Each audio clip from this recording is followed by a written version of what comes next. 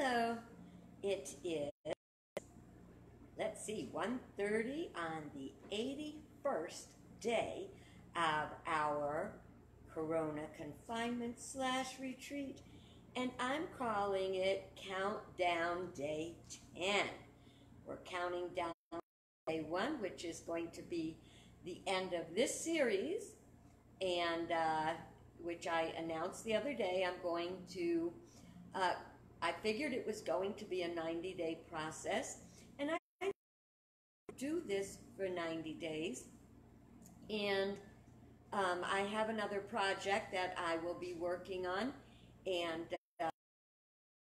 study of my book, Rise of the False God.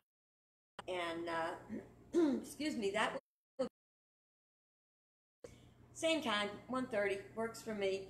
And then we will have an option video. I'm going to try Facebook Messenger rooms, and if that, or I'm going to try that, or I'm going to try Zoom. One or two.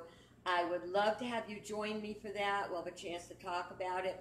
I plan at this time to continue Sunday services. I like it, and those folks who join me seem to like it. So I'm going to keep doing that.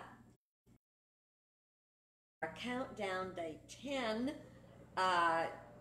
till the closing of this series. I'm hoping you have enjoyed it and have found benefits in helping you cope with the confinement, the virus at large. I'm not denying it's out there, and it's even in many cases growing, but we practice the same principles in any event.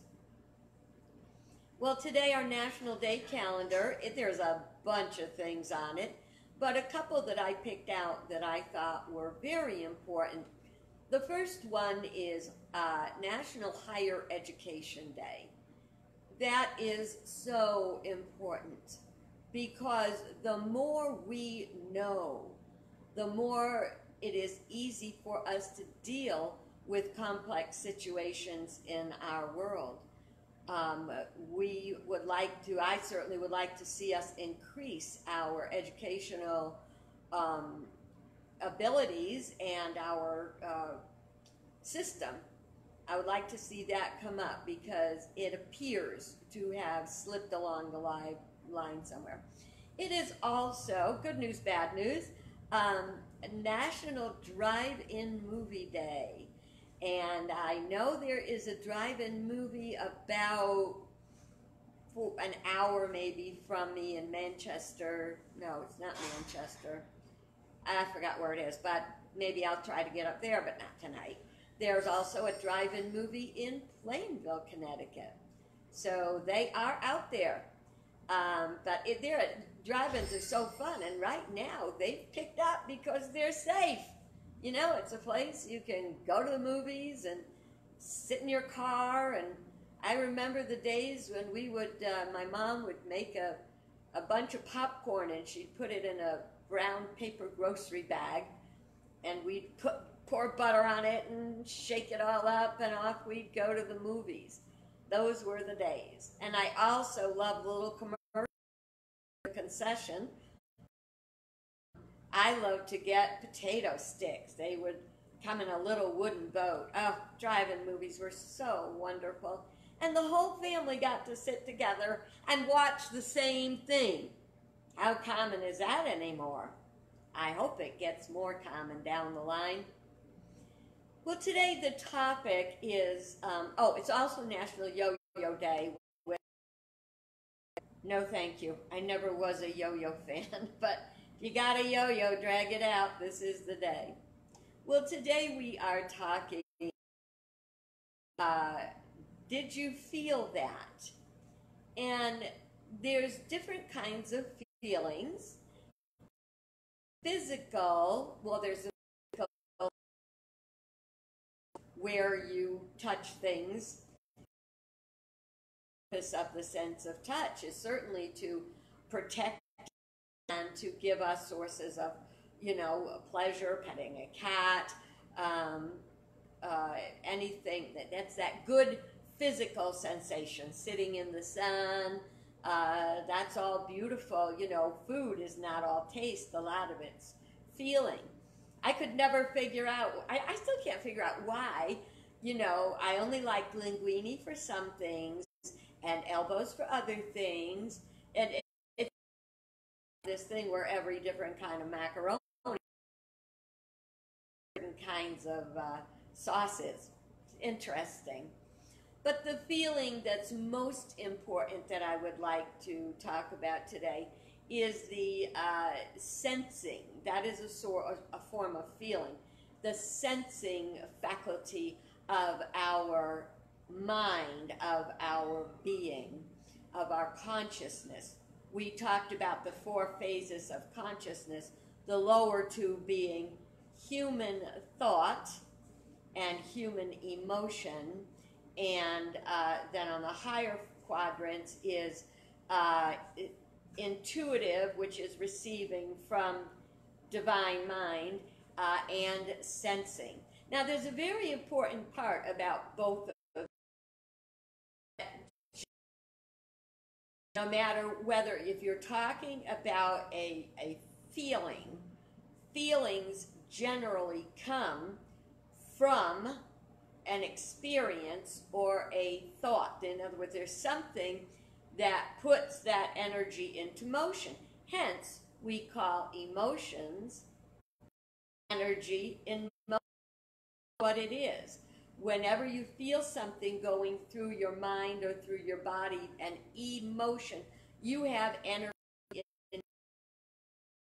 Scientists have proven that that there's really no such thing as solid matter as this is said to be. The scientists have proven it is molecules that are vibrating at different rates. The faster a molecule vibrates, the less substance it has. The slower it vibrates, the more solid it is. So you can see, just with that understanding, that if you want to lift up to higher consciousness, to be more sensitive to the realm of energy, you don't want to be too dense. You want to be able to be light. They used to say that angels can fly because they take themselves lightly. So much is about lifting up. You know, the ancient Egyptians had their belief system included saying that when you died, you were taken by this little boat to the nether or dark region, and there you would have your heart placed on a scale. And your heart, for you to get to their depiction of heaven, in order for you to get to the afterlife, your heart had to be lighter than a feather. So there'd be scales, and your heart would be on one side and a feather on the other side. You know, some days our hearts are very, very heavy. And generally, that's not one of our better days. We have different reasons for our heavy heart. Some are valid and some are not. Some are personal and some are principle. It's very good to be able to discern them both. I'd like to share with you something I have not shared with people before because it's kind of radical. I don't even know if it would fly with unity people in the unity movement. Because did you ever wonder why God is always called a he? He. And I had this thought that generally it is a thought or an idea that precedes an action. So if we look at the masculine energy as coming in as being assertive, and yeah, I think that's the word, assertive, and that's not the word. The female energy would be receptive. So the male energy would be assertive, and the female energy receptive. In consciousness, we have to. The divine idea comes in, and the female energy receives it. It's just like permeates the outside of the egg, and therefore life begins. It's just one of those things, those are the kind of things I spend my time thinking about. Had the question to myself the other day, what do stink bugs smell like? I don't think I want to know bad enough to like squish one so you'd know. So I was just kind of curious to myself, what do they smell like? But I don't want to smell it. So my mind lives up in a very light area, I guess. But how do we apply basically to what's going on in our world and in our lives, and how can we make it better? If everything is energy and on a vibrational level, when the vibration comes to us, when the energy comes to us, we will either have a positive or a negative reaction or response to that energy. A reaction tends to be negative. A response tends to be receptive, positive. Let me think about it. Even if I don't agree with it, let me think about it. So, do you remember, if you ever saw the Star Wars movies, and if you remember, I think it was the first movie when Obi-Wan Kenobi was teaching Luke Skywalker about how to use his lightsaber. And he had this orb, and he blindfolded Luke Skywalker, and the idea was to be able to attune his mind to the vibrational energy of the orb.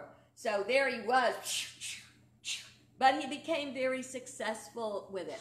How did he become successful? By tuning in to the vibration and then responding to where the vibration was coming from. If we could all do that in our lives to receive the vibration, sometimes it's why we say we can't solve a problem at the level it was created. We are too into it. We are too locked in. We are being too dense and not enough lightness to pick up a solution to turn that problem into a project. Now, in Jeremiah, I believe, is where God says to Jeremiah, I will put my law within them. I will write it on their hearts. Now, also, different translations say, I will write it on their inner parts. Because I don't know about you, but I feel stuff on a cellular level through my whole body. And sometimes I feel things in different parts of my body. Oddly, if I feel like if I'm too high, if I'm on a high spot and I'm afraid I'm going to fall, or if I see somebody else going to fall, I feel it in the back of my knees. If I sense one of my children is going to be hurt, I actually feel it in my generative area. It's like this is a tool of ours. Our feelings, as opposed to our physical emotions. Our feelings, our sensing ability rises above the human knee-jerk emotions, okay? And when God said, I will put my law within them, the heart, metaphysically speaking, combined energy of thought plus feeling. We've talked about that before. You cannot thought plus feeling, and everything serves a purpose. And as hard as it is to believe that something like a coronavirus would serve a purpose, if we don't consider that possibility, we could be missing a great opportunity for growth. Where did it come from? Did it come from the base nature, the deepest, lowest nature, or did it come from something spiritual? That is ours to discern. We are told what we can feel, we can heal.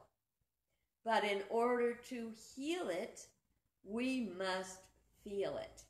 And again, when we are in our lowest state of consciousness, lose a degree of our sensitivity. You probably never heard of Daniel Brinkley.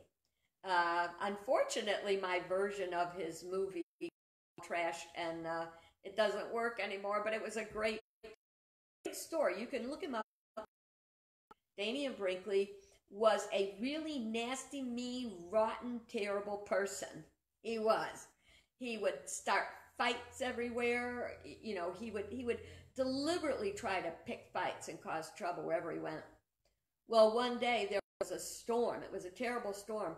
And he was talking on the phone, a landline, and a bolt of lightning came in and struck him. And it struck him so hard, his shoes melted to the floor. It's not necessarily, I don't mean melted, melded, they stuck. They were like glued to the floor. He was blown out of them. And he was unconscious for days, and eventually he came back. He felt like he'd been, electrocuted through his whole body, which he had a lot of healing to do. But when he came out of it, he became a completely changed man. And one of the things he knew he had to do was to go and make good on all the evil, all the mean things he had done. Now, he did point out when he was in his height of rages, he did not have a sense of conscience, and sometimes he didn't even have a sense of consciousness, and he didn't feel pain with someone beating him. Do you see how dense that is? It's so dense.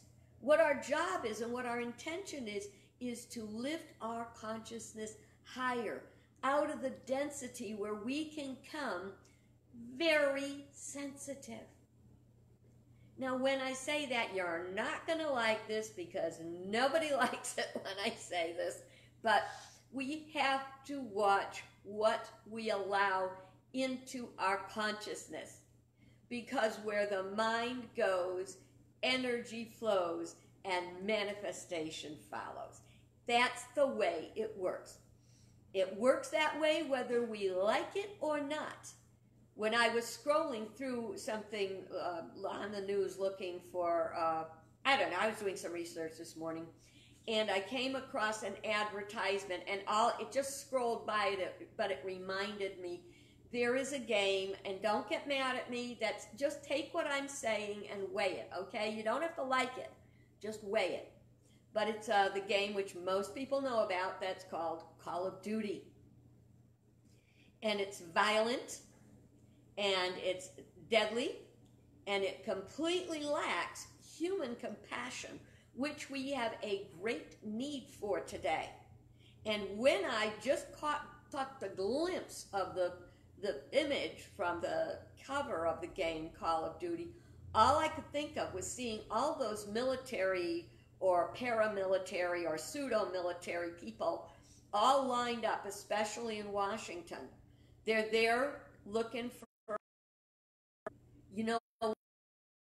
not what it's about. I would imagine in the worst of conditions, we should fight for our rights. But I'm praying that we will find a place in consciousness where we won't need to go in that direction. But I can promise you this. The more we involve our minds in violent thinking, in violent entertainment, in violent songs, in all forms of violence, also the overexposure we have to I don't know how to say it, promiscuous sexuality, the more we're going to have, the more sexually transmitted diseases we're going to have, the more broken relationships we're going to have. It's just the way it works. I'm not judging. I'm not saying better or worse, this or that. I'm just saying that's the way it works. Principle works. So watch your consciousness. Watch what you let into it. Here's an experiment for you. You know how we talked about it takes 6 weeks to change? I don't even know if most people are capable of doing this. We'll have the time because through our limitation or self period of time. Watch only things like TV Land, G-rated things. Before you watch the G-rated things, you may find that your sensitivity begins to increase. The same thing is also true of inspirational things. If you remember I told you yesterday, I'm like Johnny 5, info, input. Fill your input with good things. There are good, inspirational, kind, loving movies, not sappy romances. I'm sorry, that gives you I got married because of romance, which is not the same as love. Mark my words. When you have thoughts in your mind and in your heart, positive or negative, the first thing you ask is, where did that come from? Where did that come from? Is it coming from your lower consciousness? Is it coming from your higher? Does it cause you to have thoughts of pride, envy, wrath, avarice, gluttony? Are you putting personal desires before your own or the highest good of the whole? Well, that was a lot to think about, wasn't it? Do you feel it? Pay attention to your feelings. The more you pay attention to and uplift your consciousness, the more sensitive you are going to be to right thoughts, right action, and creating together a world that looks, sorry about that, a world that works for all colors, all faiths, all people, everywhere, okay? Let's do that. I challenge you. Have a great day. God bless you. And know I behold the divinity in you. Bye-bye.